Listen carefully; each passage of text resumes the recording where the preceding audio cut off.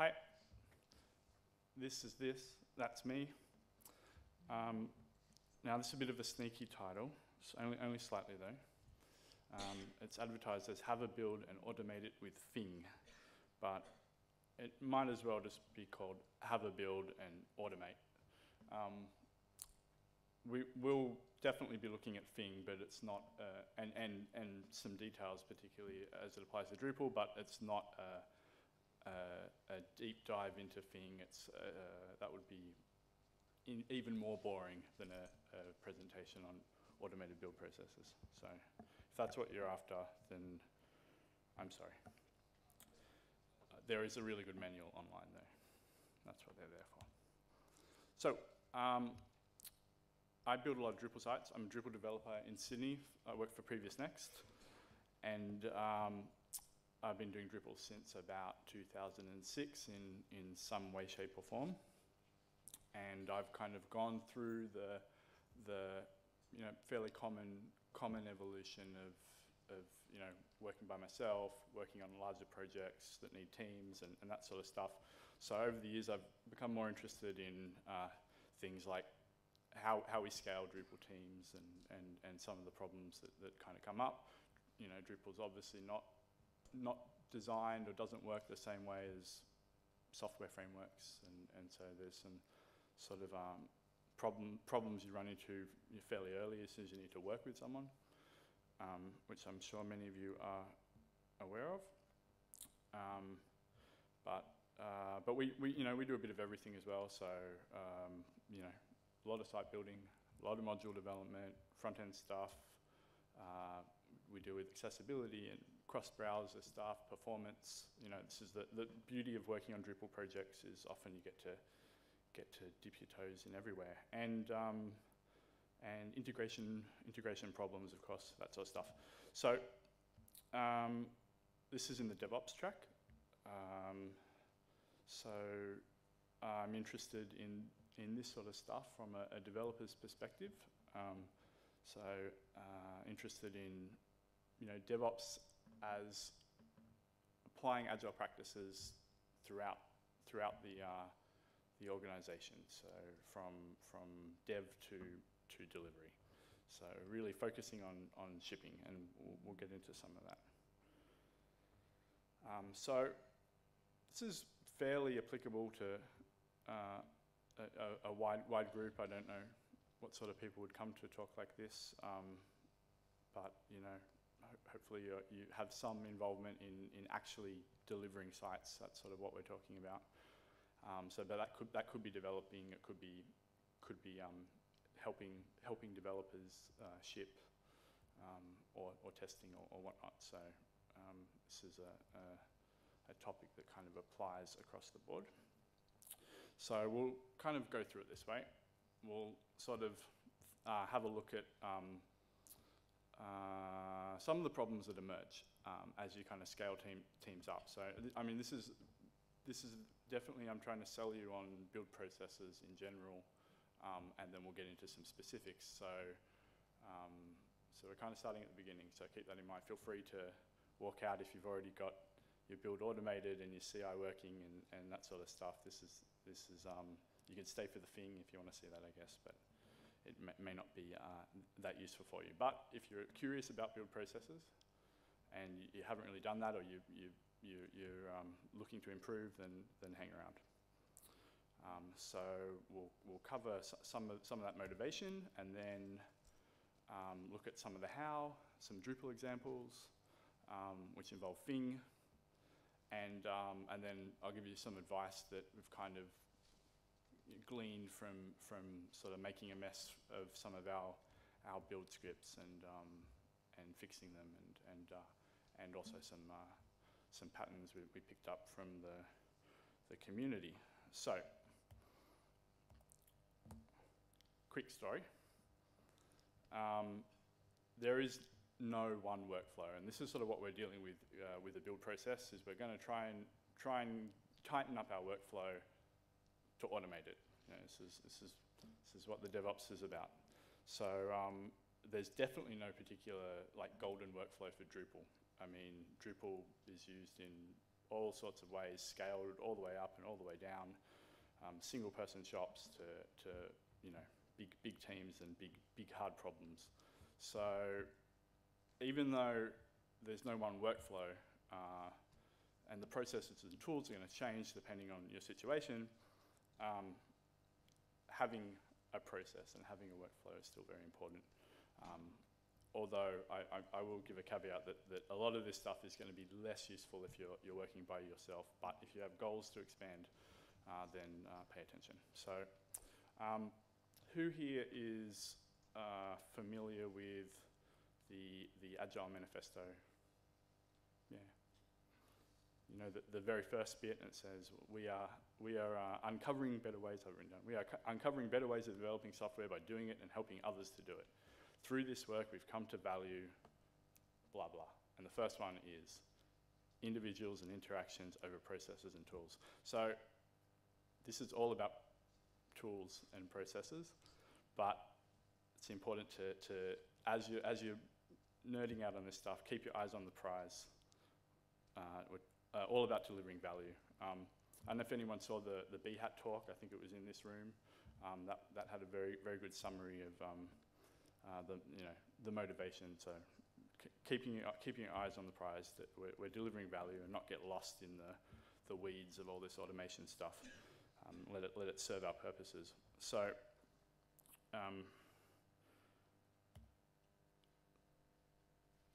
I used to work by myself. I don't know if anyone else did. Life was easier then. Didn't really need things like configuration management. Maybe used version control. I was probably more interested in using version control to deploy, which is not a great idea either. But that's all fine. And then you start to work on things projects where you need to work with other people. So, and this is where the problems start. You do automation before, so this evolution is not in one particular order, but these are the sort of things that I kind of noticed as I worked on bigger projects. So as you work on teams, you start to use things like version control to communicate with people, not just to deploy. You of course use exportables, and that's a source of automation opportunity. Syncing environments, this sort of stuff becomes a reality. Different tools. So as you work on different projects, bigger projects, you start to need things like Solar and of course server stuff, memcached and all sorts of things that smaller projects are less of a problem. And not only do you need them in production, you need them in different environments, and you need to track them. And so this is the guts. This is where it starts to really become a problem, because doing this stuff just by yourself, it's not that bad. You have a production server, you put Solar on that, you need Solar on your laptop. What's the problem? The problem is when you have different versions on different laptops and different operating systems and that sort of stuff. So is this familiar kind of territory? Yeah. Okay. And then development ramp up, of course, is probably the other thing which I hear a bit of pain about every now and then, and that just gets compounded as we get more and more complex technology stacks. So this is related to it. So of course we start scripting the stuff away at various times. To set up new sites, we have a script. To deploy, we have scripts. Sync environments, we have scripts. Manage our exportables. Maybe we type it in, maybe we have a script. It's a bit ad hoc perhaps at the beginning, but obviously we recognize that these are boring parts that are getting in our way, so we often do our best to try to automate them. Then we think, well, maybe we can, I've heard of this CI thing, maybe we can do some of this stuff on the server, so we copy scripts to the server and we run them there.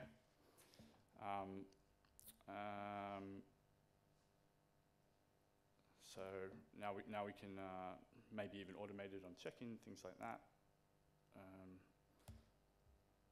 And maybe some of you have even gotten this far, which is you start checking scripts into your source code repository so that you can kind of share them.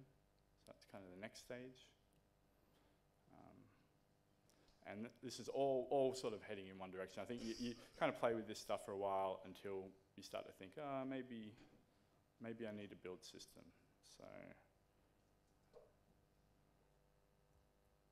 whoops, that's a build system.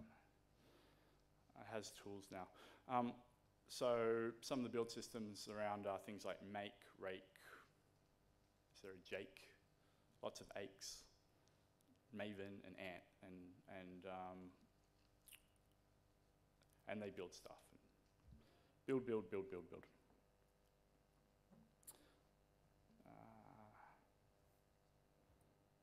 Yes, build. So what am I talking about?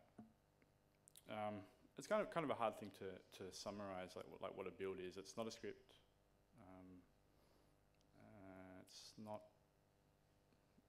compiling. What is it? It's kind of a job. Some people use it to just mean a task. Any ideas? It's the waste. It's the non-development tasks that we do.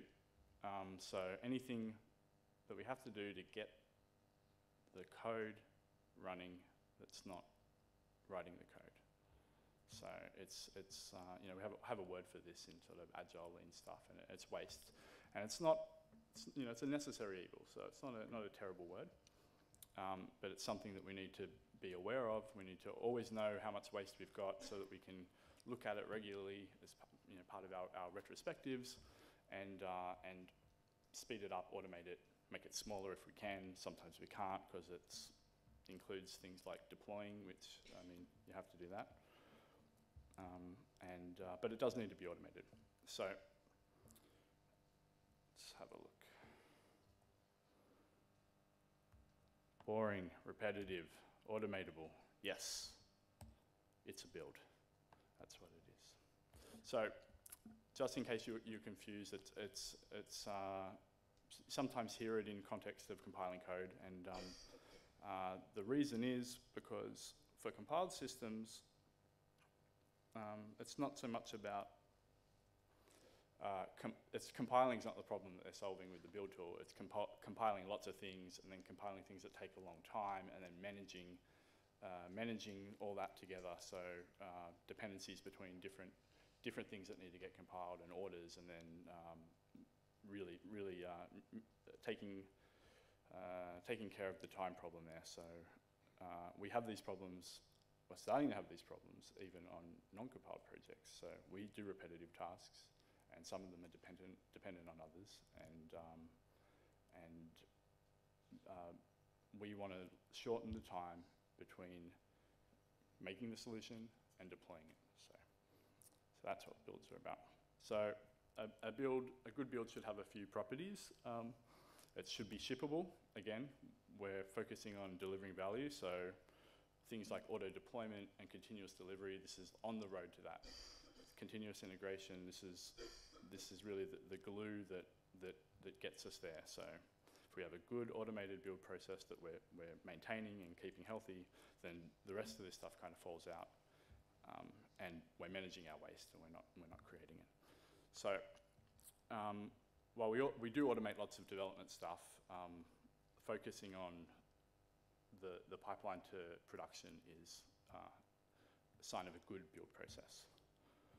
Should be repeatable. This is an important one. So it should be a tool to control our complexity, not add to it. So it's a fine line with this stuff. It can run out of control, but it should be repeatable. You should be able to take the same source code out of version control into different environments, run the build, and get the same output. It's a simple goal, but it often goes haywire. It's, you know, one of those things. You had environment parity problems, so you introduced an automated build process, and now you've got two problems. So, I mean, just a quick word on the environment differences there. I mean, they're inevitable, right? I mean, staging is never going to be exactly like production. Development's definitely not. Laptop's definitely not. But we make them as close as we can. We use the build process to try to identify the differences and manage that complexity, so it's easier to reason about. So when we do have environment differences, we know where they are. And this is the sort of thing you'll get out of an automated build process. testable. So just by extension of focusing on shipping to production, it's going to be inspectable, executable. We can run it. We can performance test it. We can look at the final code and lint it and do all the things we may need to do, and of course run all our tests. Which for us, I don't know about you, but that's a huge suite of functional testing mainly. So these are slow tests, and we want to run these before they hit production. So it's no use if we can only test it live. And last but not least, it produces artifacts, things you can inspect and things you can deploy. So artifacts is everything from test reports to the actual executable product. So that takes us to what are builds made of. We'll get into the pieces. So other builds, that's right, they're made of other builds. They are sometimes made of other builds. So I'm going to use some Phing language here. You'll hear words like, scripts, actions, stuff like that in build literature, but just to keep it simple, I'll break things down into the Phing components. So we've got our tasks. We want to run a script. We want to execute a shell command. We want to copy some files. Just boring stuff that we need to do. Say we're installing Drupal, we need to change file permissions, or it can even be things it can even be deploy type things, set up a database in a development environment, but it varies. This stuff is obviously going to change depending on your setup, but that's the beauty of it. So then we group those into targets. These are the things that we actually run generally. So and they'll actually take us to our desired state. So there'll be a few different tasks: run the script, copy the files, check lint the code, so that sort of stuff. And we've got our environment. So this is going to change different sets of external files, different servers, and different properties, and we'll get briefly into that too. And tying it all together, what we call jobs. So this is outside the build process generally, but this is just running a target in a given environment. So we do this with Jenkins, and we tend to do it using Phing. So anyone here using Jenkins at the moment? Everyone, yay. Anyone using Phing at the moment? Yay. You're in the wrong room. Maybe. Okay. So Phing is not GNU make. So who's using Phing locally, like in local development, like a lot? Only a couple. And using it on the build server only? About the same, about half-half. Interesting. Both. Who's using both? Not many. Okay. All right. So Phing, for those who don't know, is it's called Phing is not GNU make. It's a build tool. It's basically a clone of Apache Ant, which is a Java build tool. Java in the sense that it's written in Java, it's extended in Java. So Phing is to Ant as, say, Behat is to Cucumber. Very similar, almost exactly the same, and the build scripts are XML, sort of little XML DSL thingies. So we'll see a few of them. It's probably the worst part of Phing, is that you're dealing with XML, and it's fairly difficult to try to make a XML-heavy presentation exciting in any way. But there's a plus. We can expand it with PHP. So this is a big win, and this is really why we went with it. Something like Rake and there's a lot of great build tools out there, but the way we use it, we run a lot locally.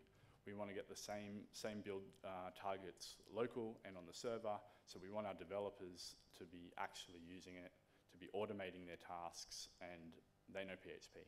So it's a simple matter of friction there. This is stuff that works best from the ground up. So your developers should be able to, sort of stuff they would be doing in shell scripts, perhaps, if they know a bit of that, they should be able to do it in this, and then put it in version control and share with everyone. So that's sort of the goal. That's kind of the takeaway of why Phing and not something else. But anything everyone's comfortable with is really what you should be using. Because these build jobs should go into source control, and everyone can collaborate on them.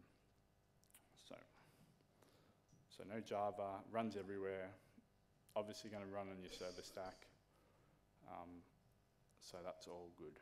So I'll give some summary of just broad overview of the big pieces of Phing. It's pretty straightforward. It matches up with the pieces of a build. So we have projects. So I'm sorry if that's a bit small. Better. So it's XML, very exciting, has hierarchy, so that's the main feature. So you've got a lot of nesting going on. So the project is the root node. That's really all you need to know. You give it a name and you stick the file in the root of your project, and now you're good to go, and you can put all your jobs in there. And like we said before, we have tasks grouped into targets. So the targets go inside the project. The tasks are executed in the target. Easy. Each target can depend on other targets.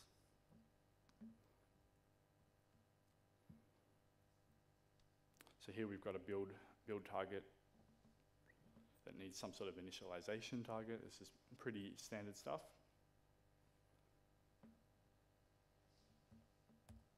And you can specify a default for the whole project. So generally you'll find that what you're aiming for is like one good kind of ready to go, download the source code, maybe install some dependencies with Composer, like maybe install Phing with Composer, and then run the Phing default build, and that should run everywhere. So you probably want to keep your CI specific stuff in a different build, and you have some development tasks in other builds, but there should be anything that you absolutely positively need to get going, you put in a default build, and you just call it like that, and you're done. So tasks are a little bit more interesting. This is where we start to kind of make our little DSL for our build processes. So here's one that someone made for Drush. So rather than just having going back to shell script again, it's a bit easier to manage. We can kind of see where we're parameterizing and kind of injecting different environment setups. So if you're not doing this, I mean, I know it's natural to get started with this and jump straight to just execing out and running shell stuff, but this is really where you want to be, because that stuff gets unwieldy very quickly. And the way you do all that injection stuff is with properties. So we use properties to pass the context. So we'll have different context when we're running on Jenkins, different when we're running on our laptop, often the same build tasks. So here's a very exciting hello world type one. I haven't tried these, by the way, so if you're typing them in, I can't promise they'll work. They're about right there. So properties can come in from various places. It's a very robust system. You can pull them in from command line options directly, which is great for CI in all sorts of contexts. Properties files, of course, is the main one. So we ship with sort of a build properties file often to get people going. It's kind of, most people are on similar setups, but if they're a special snowflake on their laptop, they can just tweak that and run the same build jobs. And you can also get properties in interactively through the command prompt, so you can use it as an interactive tool as well. So that's Phing. It's pretty straightforward. Any questions on that so far? No, easy.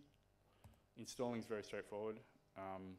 We use the composer method now, which I think that the website still lists the pair one, but the composer one's definitely solid. So you can even go down to having locking in the version for the project, which I mean I'm a vendoring fan, so I don't mind that at all. And using it's straightforward. So tasks can log stuff to the console. If you haven't seen a build tool before, it's kind of like a regimented shell script, and you can choose when to log stuff to the console or not, that sort of thing. And then there's obviously fail and success status, and it bubbles up. So a task can fail, makes the target fail, makes the build fail, gets picked up by the CI server, and they all talk the same language. And there's an easy way to get through that. So the output and any artifacts are there at the end, and they can be used by typically CI server, also for reporting. So they're kind of your two ways to get results there. So is everyone doing this sort of stuff? How are we integrating Phing in CI land these days? Are you just looking at the console output or anything else? Yes? No? Console output? Inspect it, or just pass fail? Pass fail? Pass fail. All right. So what are you doing with it then? If you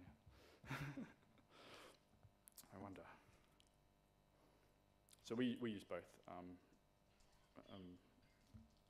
We do once we have a failing build, we'll have some artifacts to inspect generally. So that brings us to kind of what we put in. So the Drupal-y stuff. So these are the sort of things that we automate. And again, we take a bit of a different approach. So I think it's good to go bottom up with this sort of stuff. So something that a developer would do by hand, they might want to automate it. They put it in the build. Eventually, it'll kind of sneak in upstream rather than putting all your logic into your Jenkins server. That should be fairly dumb. So, but we do a lot of the standard Drupal-y stuff. We want to automate everything that isn't real development work. So this is, I said it before, but this is absolutely everything.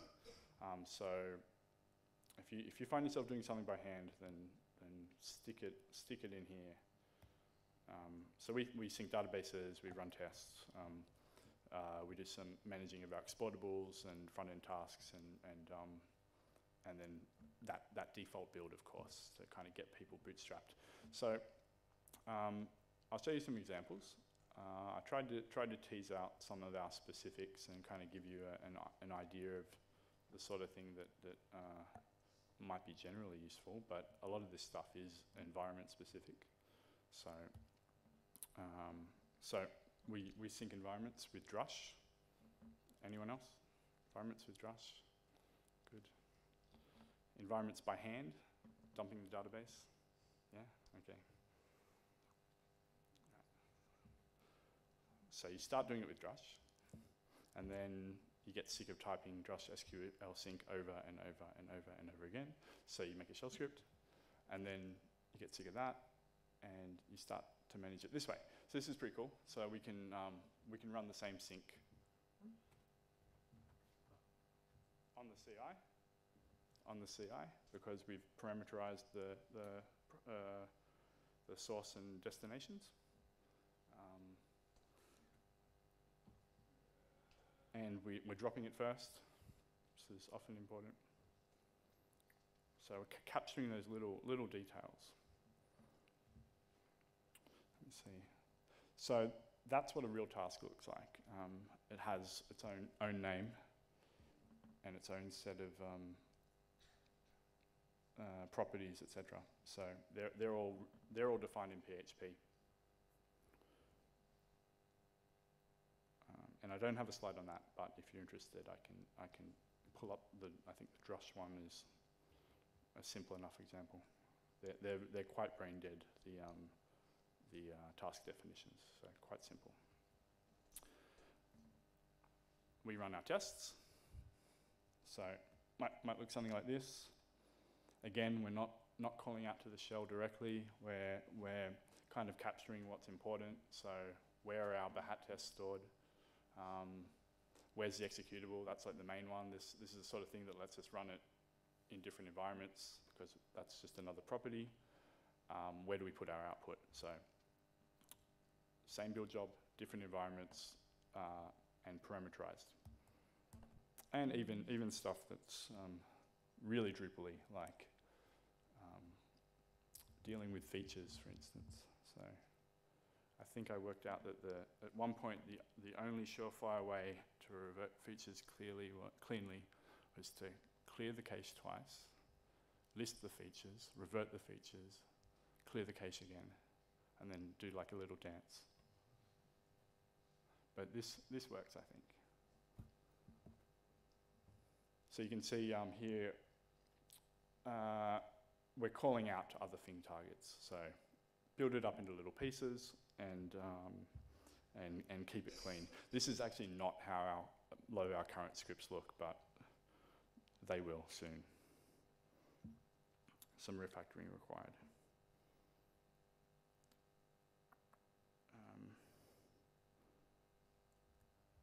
Okay, this is another interesting one, actually, that one of our developers came up with. He got sick. We use sort of a feature branch-based workflow. So he got sick of going to another branch, checking the branch out, syncing the database for like a peer review kind of setup. So what's this branch going to do on the current test instance that everyone's working against? So there's obviously some repetitive stuff around that. So he wrapped it up in a switch branch task, and then made a branch target. So now, whenever he wants to test the branch, now he's checked it into the project. So now everyone's got the task. He just tells everyone about it. All they have to do is type in Phing branch name, or actually in this version it's interactive. So it says, what do you want to call the branch? Feature X. If the branch exists, like you're checking someone else's work, then it will switch to that branch, sync the database, revert the features all in one go. So type one thing, and now you're looking at exactly what they were looking at. So it makes reviews a lot smoother. This is the sort of little stuff that productivity improvements that are important. Boring jobs solved.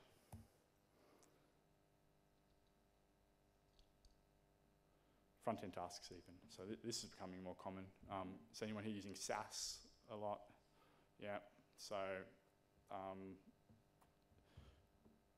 you need some way to manage this stuff. So probably the interesting one here is that we're using bundler to lock down the versions of the SASS stuff. So this is the complex, annoying world we live in. For instance, if you wanted source maps, perfectly required feature for dealing with some of these post-processed style sheets, you needed bleeding edge version checkout of this compass thing and that, or it wouldn't work. One developer might battle with that and solve it. They check it into the source repository in the log file, and then everyone else just keeps using the same task. It'll depend on generally we have a prep task, and that'll make sure that bundler install or update, I don't remember which, it's the opposite to composer. I don't have to remember because we just use Phing, and they magically get the right version, and everyone's on the same page. So seemingly simple stuff that can go annoyingly wrong, but you only have to solve it once. And then we generally, again, put this stuff all together in a big default build. Okay. we're doing pretty good there. So really, I'm just going to go quickly over some patterns. You've probably noticed some of them before. A lot of them are common sense, but they're kind of the important kind of takeaways if you want to have a healthy build script. So we've got, this is a favorite of mine. So it's called a working skeleton in this book, but it's an approach that I've often taken with this sort of stuff. If you deal with things like drush make and things that can kind of get a bit complicated, you don't do the whole, or you don't retrofit, to a large project, or you don't do the whole thing in one go. And we focus on deploying to production. So it can be very difficult to retrofit a lot of this stuff and get it working smoothly. So the way to do it is obviously start at the beginning if you can. And don't just start at the beginning. Take that thin slice approach. So get it working local on the CI server, auto-deploying nothing. Auto-deploy an empty site and do that first.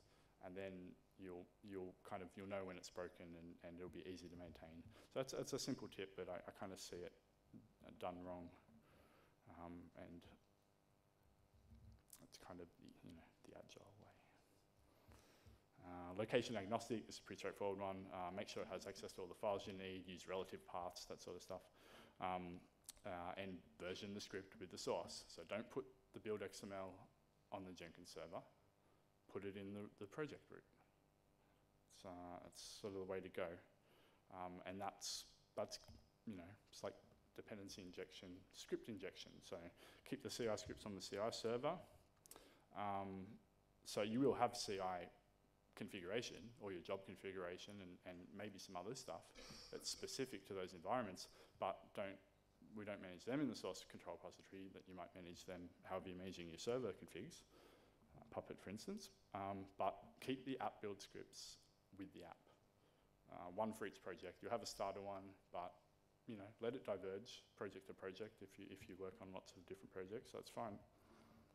And it's got to be something that you're free to improve and add to and that sort of stuff.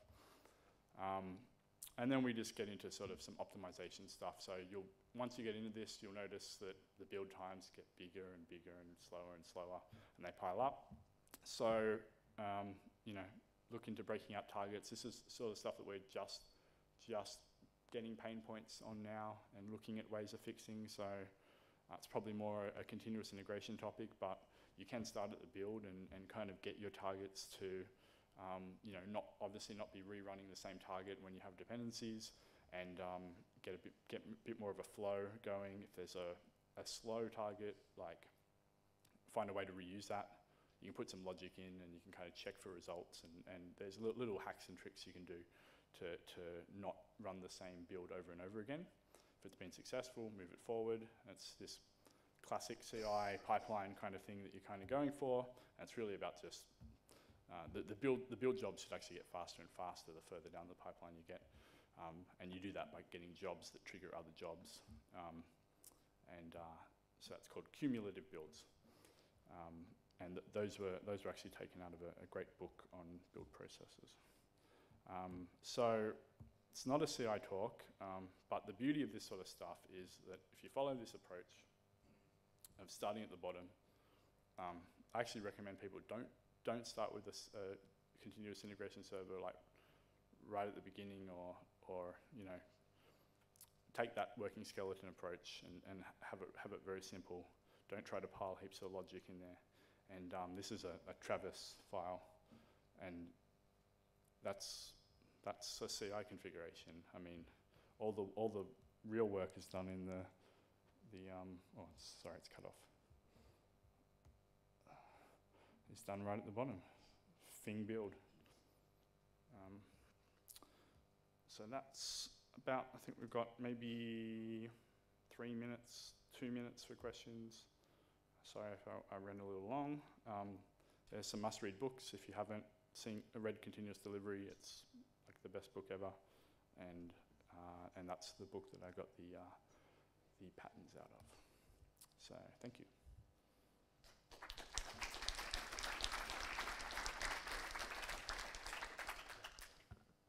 Questions? Yes.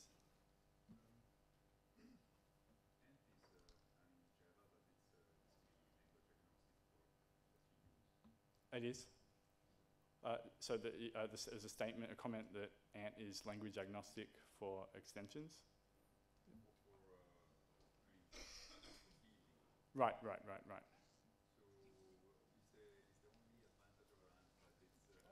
I don't have a preference. Again, it was the fact that I can write a custom task, you know, with totally from scratch with very basic PHP knowledge. I mean, it's dead simple. I don't need a Java compiler or anything. So if you're saying that I don't need that for Ant, then I would guess that they're exactly the same, and I'm confused. but as far as I know, the config syntax is. I mean, I've seen Ant build configs, and they look very similar. I mean, it's XML. Yeah. So. Yeah. Yep. Do you have somewhere blog or something like this where you are published something like a template for the build XML? Yeah. Something like this? I'll probably blog this stuff, but if you don't want to wait, go to, I think there's something from a long time ago,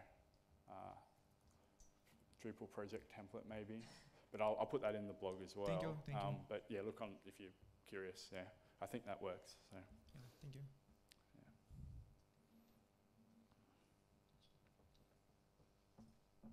Good. Yep.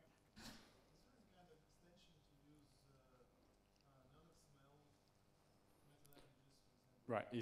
So question is there an extension to use non-XML build language? No, not as far as I know. That's really it's kind of the problem with Phing. But all of this stuff is applicable to any build tool. So pick one you like and run with it. But again, I would lean towards things that your developers can actually use to extend and not make it an operations only, or only one guy in the organization knows Ruby or whatever. But other than that, it doesn't matter. So go with what's frictionless, I think, is the way. Yep. What is the advantage of Phing over build a bevy method using bash scripts? Okay. Let me see. There are many. I guess I kind of brushed over that. So standardized execution. So you've got one command to run. That's a big one. You could write your own meta shell script, but that's painful. What else? The reporting. So often these build tools kind of use a reporting format or support a reporting format, or not so much build tools. They plug into the CI servers like straight away, so you don't have to do any extra work. So that's a big plus. There's plugins for Phing, Maven, Ant, Rake, etc. for all the CI servers. So it just glues together and easy. But I'd say the maintenance of shell scripts gets out of hand for me. I mean, writing XML scripts is ugly, so you should try to make them less scripty and more declarative and smaller. And there's kind of a subtle advantage of using such a horrible language like XML, in that it makes you keep them tighter. You don't. Whereas with shell, I find my shell scripts can get out of hand quite quickly because it's easier to get stuff done in it. So there's lots of reasons, but I'd say they're the main ones. I also can add that there are a lot of pre-built tasks which are really useful. I really should have mentioned that. Okay. That was a big. Thank you very much. That was a big oversight on my part.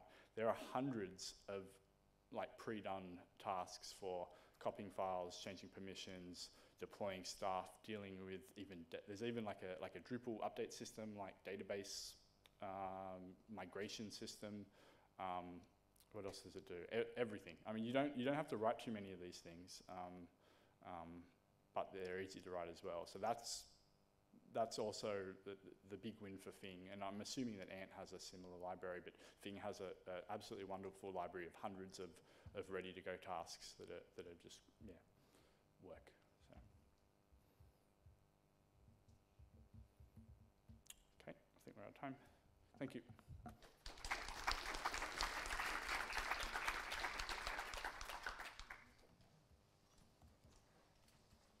Oh, and two quick things. The survey thing and the code sprint. Code sprint, don't forget the code sprint.